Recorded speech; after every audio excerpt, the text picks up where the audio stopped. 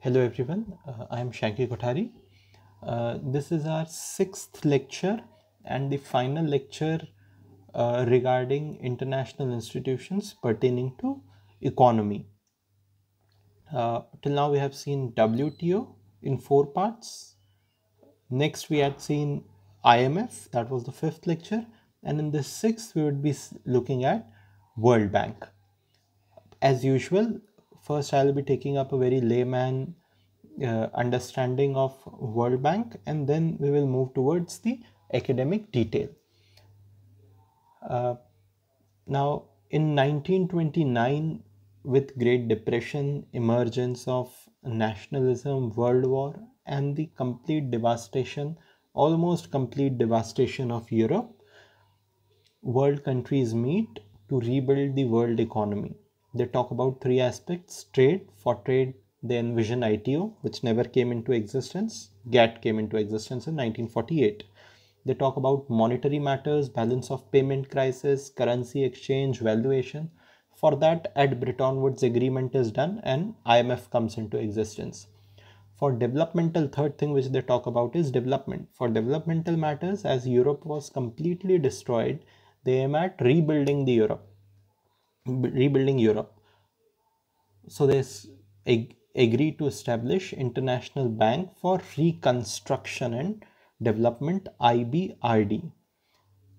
This IBRD, along with one another institution which was established in 1960s, IDA, International Development Association, is in layman terms known as World Bank. But looking at more finer academic details, World Bank is not a bank, it is a group. So World Bank group consists of these two institutions, IBRD, IDA, and three more bodies. One is IFC, which provides financial needs, which helps financial needs regarding matters for private corporation. MEGA, Multilateral Investment Guarantee Agency, which helps ensure non-commercial risk of foreign corporations investing in some other countries. And the last is a dispute settlement body. So these five bodies, that is IBRD, or the original body, IDA, these two known as in common man's terms World Bank, but World Bank group is more broad. It consists of IBRD, IDA, MEGA, IFC, and that dispute settlement body. So this is about World Bank. We will be looking up at each institution of the World Bank group in more detail. Let us begin our part here.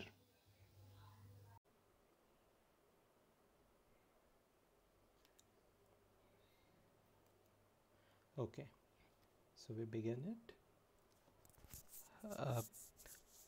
As already discussed, these some tribal information. 1944 is the establishment year. Washington DC is the headquarters. Currently 189 members, and India is one of the founder member of both IMF as well as World Bank. There is one condition, that if you want to be a member of IBRD, you must first join IMF. Then only your IBRD membership would be considered. Current chairman David Malpass, he belongs to USA. There is one trend, unwritten understanding between Europe and USA, that generally chairman or MD of IMF belongs from Europe, while chairman of World Bank generally belongs from USA. This has been going on for a long, and developing countries have now started objecting to it. Two important publications of World Bank: Global Economic Prospects and Ease of Doing Business report. We have discussed in class in detail about Ease of Doing Business report. Just like in IMF, we have seen that there are constituencies. In World Bank also, India has its constituencies, same as that in IMF, Bangladesh, Bhutan, and Sri Lanka. Just like IMF, World Bank also has its board of governors. For finance minister generally represents it, and our alternate governor is Shaktikant Das, that is RBI chairman. Moving forward, there are two goals which World Bank has stated officially. First is regarding absolute poverty, and this is about absolute poverty, and second is about relative poverty. Now, what is absolute poverty and relative poverty? Absolute poverty, a line is defined like, say, this: anybody earning less than $1.9 would be considered as poor, and anybody earning more than it would be considered as above poverty line, and this would be considered as below poverty line. Thing is that this is somewhat limited in its scope, as it doesn't capture various other aspects of poverty, जैसे vulnerability, that is more better captured by a concept of relative poverty. In case of relative poverty, the set of population, say I can take any percentage, World Bank has taken 40%. Those people in the income pyramid who are earning less than the remaining 60% of the population are always considered vulnerable. That is, these people, bottom 40%, are relatively poor as compared to the top 60%, this one. And hence, these bottom pyramid people will always be vulnerable from these people. Like, these relatively poor will have less bargaining power with respect to these people, and hence these people need to be protected. This is what World Bank tries to do through its concept of relative poverty. So hence, regarding poverty eradication, World Bank has two objectives. One, reduce the absolute poverty. कितना करना है? दुनिया में 3% of the population से ज़्यादा absolutely poor, मतलब $1.90 से कम पर रहने वाले नहीं होने चाहिए. दूसरा, रिलेटिव पावर्टी को कम करना है. रिलेटिव पावर्टी मतलब जो दुनिया की बॉटम मोस्ट 40% पॉपुलेशन है, उसके वेलफेयर के लिए world bank aims to take steps. So these are to stated AIIMS of world bank regarding reduction of poverty. We will take a look at various institutions of World Bank which aim to achieve this target.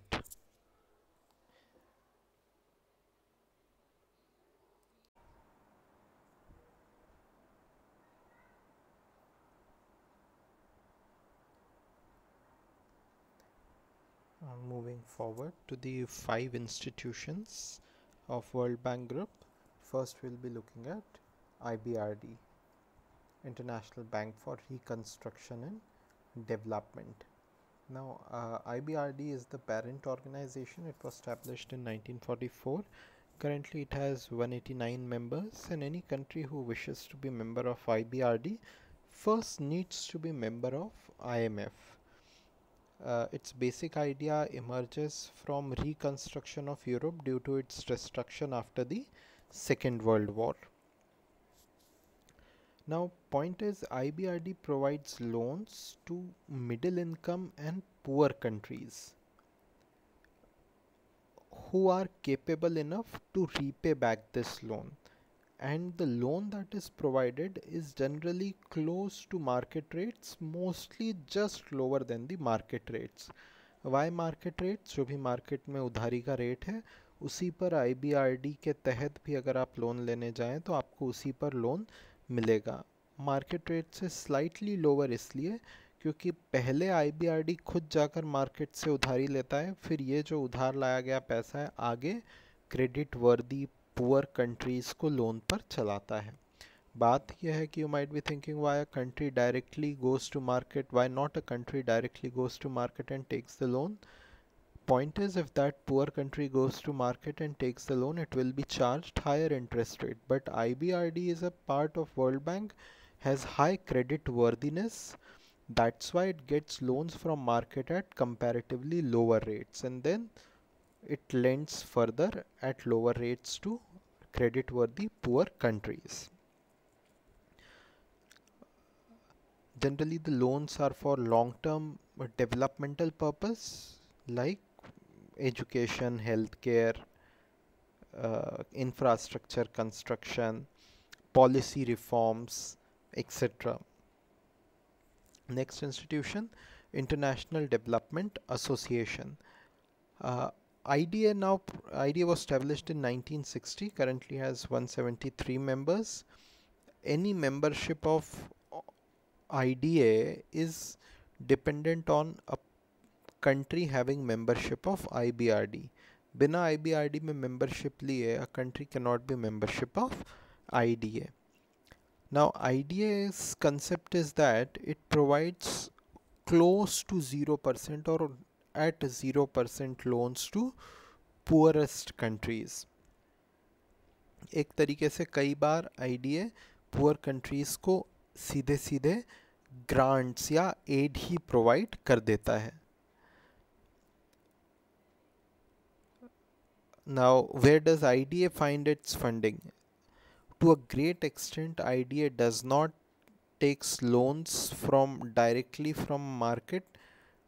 What it does is it gets contribution, donations और replenishment, जैसे technically कहा जाता है, replenishment from its developed countries member nations. तो वो member nation जो developed category 1 में आ रहे हैं उनसे ये अपने sources जुटाता है. These countries keep regularly providing replenishment or funding to IDA. This fund itself is lent by IDA further to poorest countries. Poorest country का criteria क्या है? So IDA has defined कि a country's per capita income should be below $1,175 in the fiscal year 2020. और दूसरी condition कि that country should be unable to get concessional loans from market, or it should have poor credit worthiness कि वो खुद market से जाकर borrow नहीं कर पा रही है. These are two conditions based on which IDA lends to poorest countries. जो loan होता है, again it is for very long term, as long as maybe say 40 years it may be, and again it is only for nations or countries, not for private companies. Third thing, this loan is almost interest free. Fourth thing, this loan is for developmental purpose like healthcare, drinking water, sanitation. Recently, World Bank, that is IDA, and IBRD have announced that they would be providing India $1 billion of funding to take care of COVID response. In this, they have clarified this may be for anything related to COVID, like say for procuring new test kits for COVID, or for sanitizers, for masks, for ventilators, anything, etc. So this is about IDA. IDA has, I have just said it in the beginning, IDA gets its funding through replenishments from Part 1 members. These are generally developed countries, and these are lent to Part 2 members who are recipient countries, generally poorest countries. India is also one of the beneficiary of IDA, but you might be thinking India is not the poorest country, as its per capita income is close to $7,000 in terms of purchasing power parity. It is definitely much more than $1,175. Then how come some countries having a higher per capita income than this threshold, like Vietnam, Pakistan, are eligible for IDA funding? Since the absolute number of poors, जो गरीब हैं absolute numbers में, in countries में कहीं ज़्यादा है, percentage में it might appear India has say 20% poor, but that 20% is of 130 crore Indians. That is a very large number. So for such countries, IDA has given extension कि we would be providing loans to these countries at concessional rates. These countries are known as blend countries. In spite of having a higher per capita income, they keep getting loans from IDA. In a way, currently India is able to borrow from both IBRD and IDA. The third organization is International Finance Corporation, IFC. IFC was established in 1956. It has 184 members. Now, unlike the previous two which we have seen, IBRD and IDA, IFC does not lend to governments. IFC helps finance or arrange finance for the private sector. In a way, it helps development of private sector in a country. Point is that कि सिर्फ सरकार को funding करके सरकार के भरोसे development नहीं रहा जा सकता. We need to develop private enterprises in particular in almost all countries, particularly developing and least developed. That's why IFC may provide direct funding to private corporations and companies, or it may help these companies raise loans from market. Generally, IFC provides funding to those corporations which are unable to themselves garner funding from the open market at reasonable rates. In this context, IFC has issued one important financial instrument, masala bonds. Now, what are masala bonds? See, if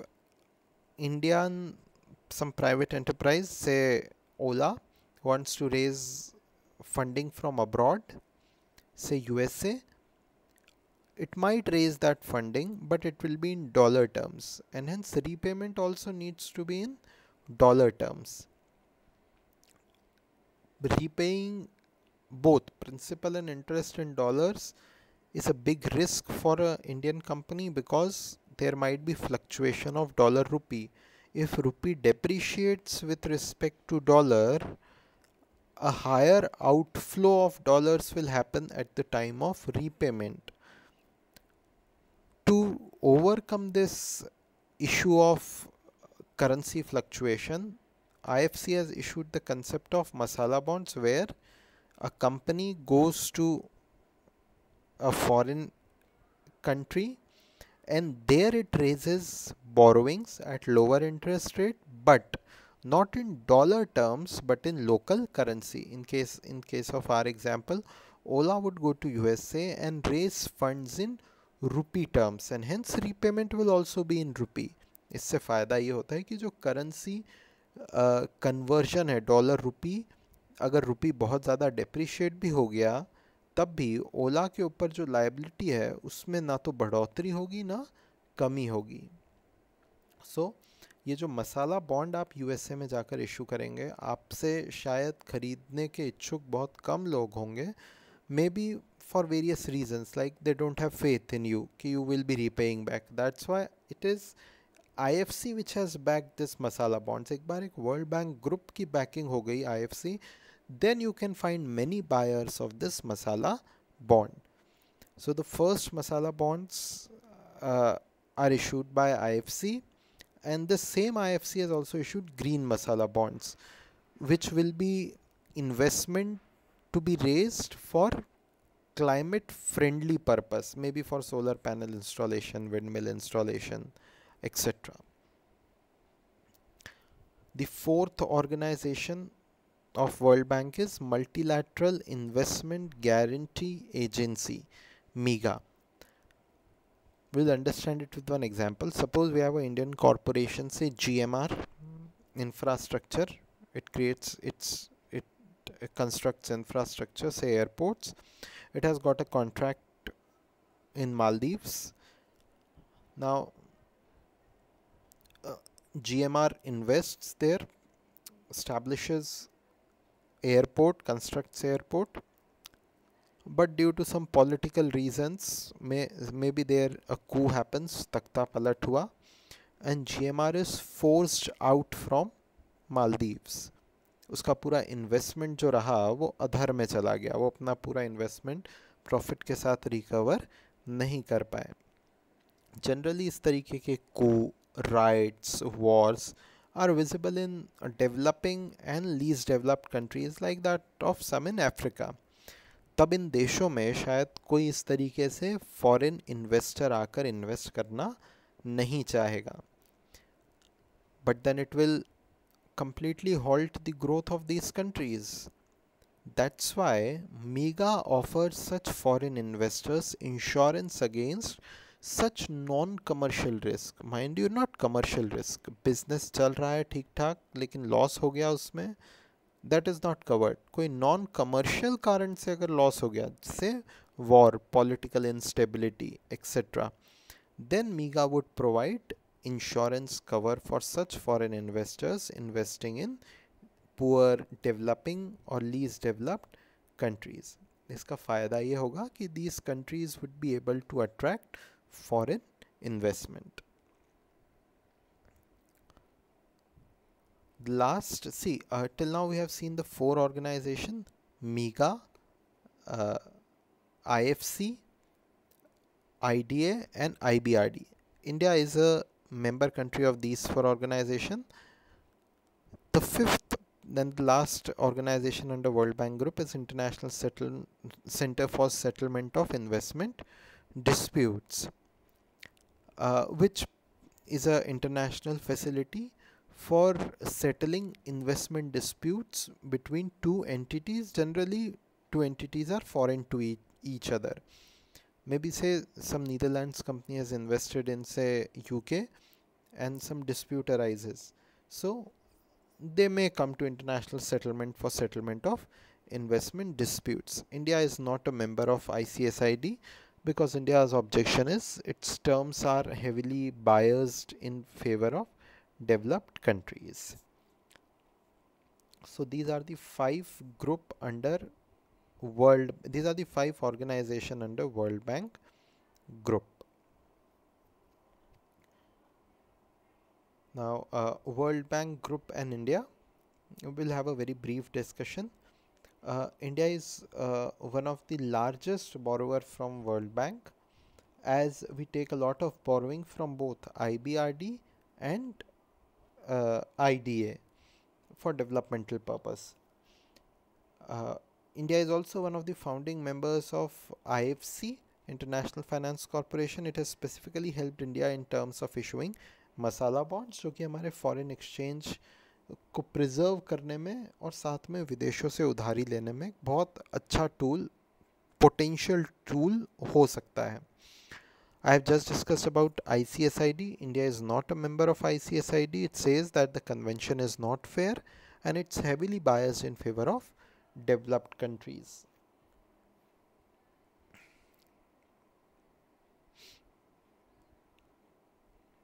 Blend countries I have already discussed.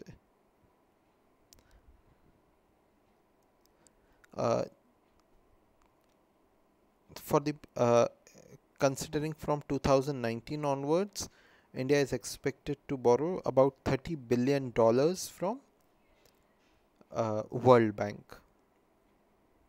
Now, what are the reforms that are to be done in World Bank? Again, World Bank is a ideology-driven organization. By ideology-driven organization, I mean it is unlike WTO. WTO में one country one vote का system है. जो members चाहेंगे वही होगा. कल को अगर members चाहेंगे कि सभी देश सोशलिज्म को एग्जीक्यूट करेंगे अपनी अपनी ट्रेड पॉलिसीज़ में, तो वो होगा. लेकिन वर्ल्ड बैंक और IMF are ideologically driven organisation. They are driven by the capitalistic ideology. इस कारण से जब भी वर्ल्ड बैंक और IMF they provide funding, they provide under strict conditionalities of, generally these are liberalization, privatization and globalization. This itself is known as structural adjustment program of World Bank. It has been severely criticized because it imposes free market LPG policies on all countries irrespective of the ability of that country to implement it.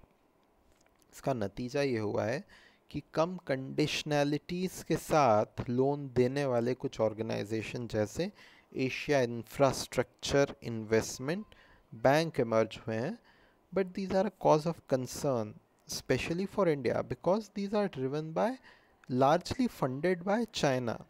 So what might happen कि जो एक multilateralism की strength develop हुई है world bank और IMF के through, वो strength weaken हो सकती है. दुनिया world might again move towards unipolar economic order driven by China.